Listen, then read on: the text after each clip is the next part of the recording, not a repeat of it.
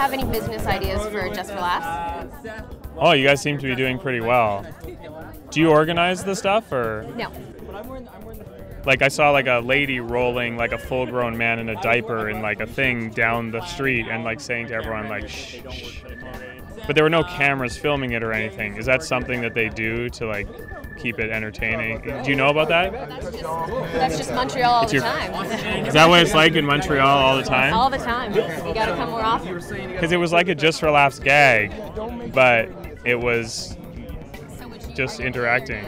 No, I think it's doing well, right? I mean, is the festival making money? It's doing pretty well. Very profitable, like over $1 million? I would assume so. Oh, good, congrats. I hope ComedyPro makes a lot of money too.